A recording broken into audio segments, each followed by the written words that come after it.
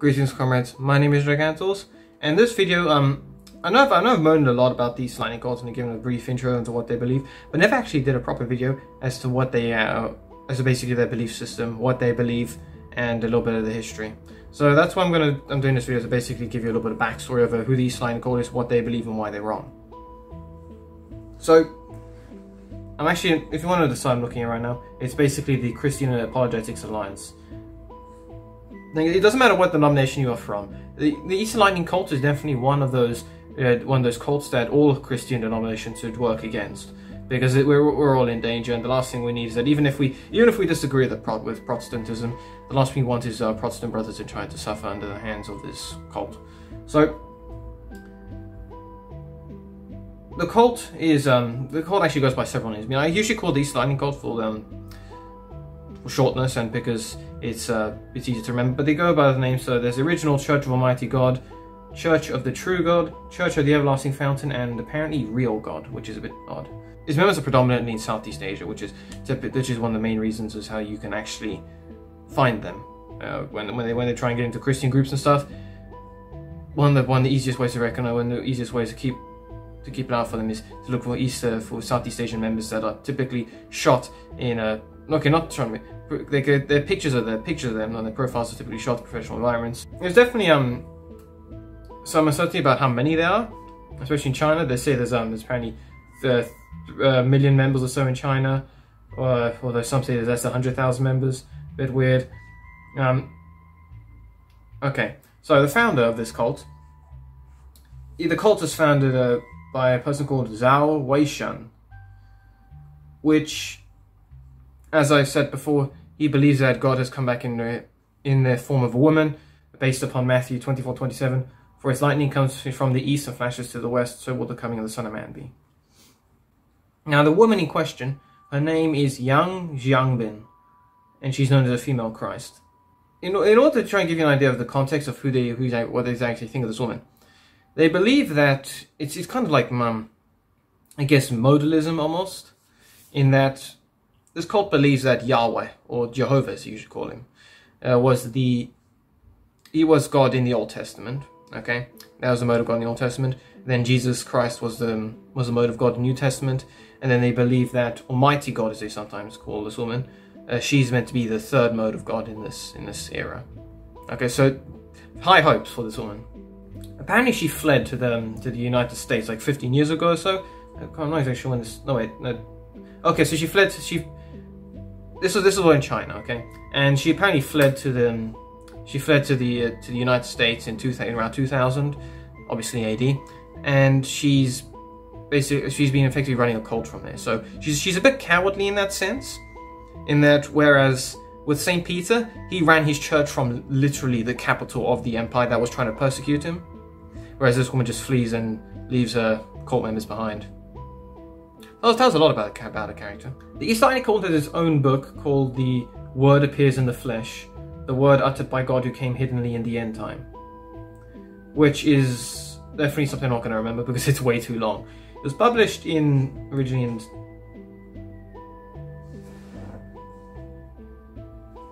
sorry, I swear I thought I heard footsteps behind me. Anyway, so apparently the original release of this book was on the February 28th, 1992, and the English one was from January 29th, 2008. Now, there's several sections of this book. There's the preface, attached pieces 1 to 3, interpretation of the mystery of God's Word, or attached pieces of God's Word 6 to 14, and the words of the incarnated Son of Man during his walk in the churches. This book has got too many long titles. I'm not going to even remember any of these. Like, seriously? So, I'm quoting it from the website. In 1991, Almighty God, the last Christ, who was incarnated in China, began to work, uttering his voice and speaking. He has expressed millions of words and started the work of judgment before the great white throne in the end time. The Church of Almighty God came into being because of the returned Lord Jesus, the end time Christ, Almighty God's appearing and work, and also under Almighty God's righteous judgment and chastisement. And this is from apparently quotes from both the Word Appears in the Flesh and the New Testament of the actual Bible, which means that they consider their work to be on par with the Bible. which is strange because they actually they pretty much reject the New Testament, the rest of the New Testament. They're kind of like Muslims in the sense that Muslims will pick and choose every single quote in the Old Testament, in the New Testament that says Jesus was a prophet, and then they'll conveniently forget about all the other quotes that hint Jesus. So that hints Jesus to being the actual Son of God and being divine and everything. And they kind of do this and the Eastern Lightning pretty much does this themselves. So, the beliefs. So they believe that Jesus Christ is a created being, which means that it's basically effectively a form of Arianism, whatever. The Trinity is a false doctrine. Obviously, if you take something like this, which I guess it's kind of in a sense between modalism and subordinationism, which means that the Trinity for them the Trinity cannot exist. Jesus did not complete his work on earth, so God sent a woman, Jesus' sister apparently, to complete his 6,000-year plan to save humanity. Which sounds very fundamentalist, especially how if they were actually following the original Bible, they would know that the earth, taking a literal reading of Genesis and all those books, would be around 7,200 years old. But that clearly shows their later beliefs. Because Jesus did not complete his work on earth, salvation through the sacrifice of Jesus on the cross is not effective in saving a person's soul. Now, I will admit, this may be a little bit influenced by Protestantism. So, I'm not exactly sure what the Eastern call says in regards to faith and works being contributing salvation, but definitely the idea that Jesus' sacrifice on the cross didn't save all of us, or rather, it's not effective enough. Again, we Catholics believe that it does, but you need to actually accept it. You need to actually follow his commandments to prove that you love him and that you are accepting what he says. So the idea that Jesus' cross didn't do enough in that regard, in Catholic view, is definitely wrong. Jesus did not rise from the dead and will not return again. What? That Jesus is dead? Really? That's stupid. God has already returned to the earth as a Chinese woman, Yang Jiangbin. I don't know if that's how you pronounce the name. I apologize if it's wrong. Okay, that's wrong. The Bible is outdated and not authoritative. I mean, yeah, the Catholic Church is built upon the three pillars of tradition, Bible, and magisterium. But obviously, for the Protestants, the idea that the Bible is outdated and not enough is definitely going to rub him the wrong way. The Christian mission organization China for Jesus details some of the beliefs of Eastern Lightning here. Okay, I actually read the link that this comes from, so I'm just going to click on this link quickly and give you some summary of this. There are three stages, the three eras in God's plan. The first is the era of law, which is when God is called Jehovah.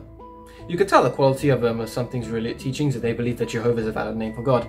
They believe that God is called Jehovah, and he worked through his spirit and revealed himself to God. He said he was the law and spoke through the prophets, and it's our responsibility to follow the law. Even though we couldn't, which is right to a degree. I mean, Jerusalem was destroyed, like, how many years after the establishment of the Sinai, of the Lord Sinai, was Jerusalem destroyed? It was like almost 800 years or something. It was like 800 years, so clearly we couldn't follow the law properly. The era of grace, which was God's name was changed to Jesus, and he came to man in the incarnation. He worked through his physical body. It was our responsibility to follow, to know and believe Jesus, but instead we rejected him and condemned him. And then the third era is the era of the kingdom, which is now, God is now called the Almighty One and the practical God, and so God is a spirit apparently. Jesus was a man. He has been resurrected and ascended to heaven. What? This is definitely strange. Maybe they don't believe that Jesus was resurrected because he never died in the first place, which would sound a bit more like Docetism, to be honest. How can something be Docetistic and Arianistic in that sense? I'm just going to classify it under subordinationism or something. This is confusing. Because Jesus is resurrected in heaven, he is vague and distant, so there has to be a new Christ to carry out his judgments and stuff on earth, which is the female Christ. She is tangible, more substantial, and calls herself a practical God. She's God dwelling in the flesh for the second time. She reveals God's righteous nature, speaks to mankind, speaks judgment to God's house, to conquer the whole universe, to bring destruction to the world, and to reign over all the earth. Okay, that's okay. So Jehovah has been replaced with this practical God. They replaced Jesus with the female Christ, and they replaced the Word of God in the Bible with the word spoken by the Almighty God. Now the responsibility of man is to follow the female Christ, and only if he forsakes his faith in Jesus Christ, says his Bible in public, calls himself the son of the devil, is conquered by fully submitting himself to the spoken words of the female Christ, and thus becomes victorious one, he can enter the kingdom that has been established on earth by the female Christ. Yeah, this is definitely written by Protestants, so if it sounds very Protestant, then that's what it sounds like. Okay, so the moral lifestyle. They curse their parents as descendants of beasts. They sell themselves for immorality. They say that since the era of kingdom has come, as the God has said, the era of grace is over, and therefore marriage and family life should be ended. That sounds very much like Catharism, actually. Oh dear. They promise to match people up with new spouses that accept their teachings, and thus each member should abandon his or her own family. That's definitely cultic behavior right there. If you cut yourself off from your family, if you're encouraged to cut yourself off from your family, then that's definitely cultic behavior. Well, with what little conscience and sense remain in their heart, many of the sea people have stayed at the Eastern Lightning to spare their own family members' lives. Oh dear. They are forced, and some are chosen, to exert their full strength to carry out assignments they are given by the Eastern Lightning. Some men and women are assigned to sexually seduce their targets, and they all become playthings in the hands of the teachers. Many of them are called venereal diseases, syphilis and AIDS as a result of going through what they call the spirit beds, and many happy families and marriages have been destroyed this way. Base means of gaining converts. They resort to many shameful and lurid methods and their cruelty is inhuman. They justify any means for the purpose of promoting the cult and gaining new converts. They habitually lie. They deceive women with false promises of marriage. They practice sexual seduction. They even use sexual stimulants, drugs, to drag people into immorality and undermine their faith. Sometimes they take photos in secret, or they even create erotic pictures with computers to blackmail for those who don't want to follow them. In all these ways, they deceive and undermine their victims. Groups of these lightning members design sophisticated traps to capture people, and they lead their victims into delusions to the use of powerful mind-altering drugs. They depend on ghosts. They use threats, violence, kidnappings, forced confinement, varying from length of time from 1 month to 3 years, and whatever means possible to overpower people and build their own following. Strict terrorist organization. Their organization is secret and strict, and tightly hierarchical. There's a hierarchy, okay? With the words of the female Christ as their highest authority, and with the restrictions of the rigid rules, the masters controls, members of the cult are absolutely submissive to their powerful one, Zhao Wei Shan. They maintain their following through drugs, sex, and violence. They aim to destroy the church, overthrow governments, and bring the whole world into subjection to the female Christ, so that all the victorious ones who follow and give their lives to her can reign with her one day on the earth. Significantly, they have also won over the police and government officials in many areas through money and women. Once these officials accept their teaching and become members of these lightning, they will begin to serve the cult and offer protection in secret. Due to the East... Right, sorry about that, guys. My phone is overheating, so I had to basically let my phone cool for a few minutes. Just continue. So as I was saying, Eastern Lightning Cult basically has a lot of influence in governments, with government officials and the police. And because they're very secretive, especially in China, it's quite hard to catch them all. Violence and terror. The Eastern Lightning followers are like gangsters and terrorists. Theirs is an evil collage of deception, immorality, terrorist violence, murder, and control through using drugs. They try to murder all who betray them. Many people have been injured, maimed, disabled, and murdered in mainland China. This has created severe harm to society and brought great threat to people's lives and safety. This has also caused serious panic and damage to the house churches in China as a whole. This cult ignores the state law, treats human life as worthless, and looks upon the maiming and disabling of human bodies as being fun games. They are truly guilty of terrible sins and crimes. So they're particularly vicious, this cult. I mean, definitely someone should keep an eye out for. Now, there's actually quite a lot of good stuff in terms of information that you're going to get on the Eastern Lightning Cult. Ooh.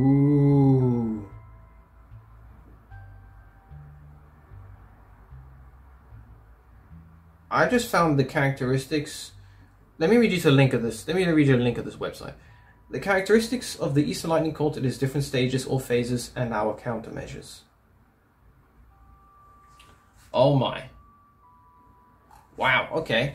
I'll make another video about this. This is very interesting I'm looking at here. Very interesting. definitely a lot of information about these cycle I'll cover at times. The methods to use to lure people and stuff, I'll cover that another time. But something I need to keep, the point about this specifically about this video, I'm not done yet, don't worry. The point about this video specifically is what these cycle believes and what they're trying to do. Okay. Something I will say is that there are plenty of survivor testimonies about East Side cults and what they do. There's a particularly vicious one that whenever I find an East Side cult member trying to post stuff on I don't know why I always sit so fast from the screen. Why I tilt my head? There you go. Something I do find a lot of is the side testimonies for East Side cult.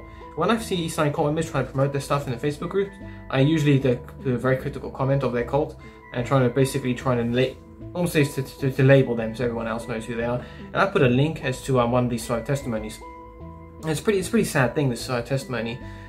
This woman says that it's basically from a pastor, okay, he's telling perspective. He says that he encountered a woman who apparently she wanted to leave the cult, but the people didn't want her to, so they broke her legs to stop her leaving. And another person ended up helping her leave the cult, but she's still recovering and she's in danger from them while she's in China. So this cult's definitely it's going to be quite vicious in trying to keep their members with them. And another testimony that maybe expand a little bit more upon when I do another video concerning how these Science cults try and seduce people and everything.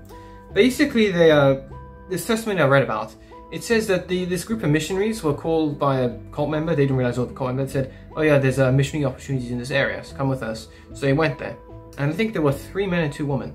And when they got to the location, these Science cult members separated them up into individual people, and he started working on them individually. And they used physical and emotional and psychological torture. They got men drunk, and to intoxicate them, and then they forced them to sleep in rooms with naked women. So that this crammed into rooms so small that you couldn't move without being on top of a woman.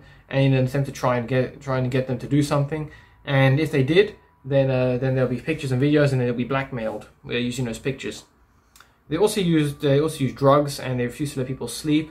And they were constantly trying to brainwash the people in the missionaries into trying to change or trying to convert. And it's quite heartbreaking when you read about what some of these people, what these poor missionaries have gone through.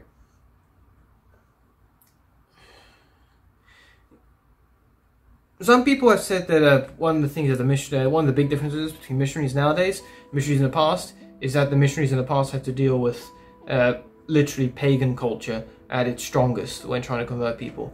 But I guess it's wrong to say that. It's probably wrong to say that the missionaries nowadays have it easier, especially when there are cults out there who are pretty much. They use the same methods as the pagans used to try and convert missionaries, try and torture and force them to change. But now they're mimicking Christ. Now they're trying to mimic. They're basically claiming to be part of Christ. They're trying to lure people in by claiming they are part of Christ, but then do the exact opposite of what Christ would have wanted. And it's quite concerning, this, because again, these people are going to be one of the reasons why missionaries need to go through a lot of teaching and education on how to preach is that they're going to be how people judge the religion from. Okay, they're going to judge them by the missionaries, and if you have missionaries like in the past, missionaries who were sacrificed who were martyred for their faith. And people are going to be inspired to follow those who are so willing to follow their faith and preach the good news and others that they'll die for it.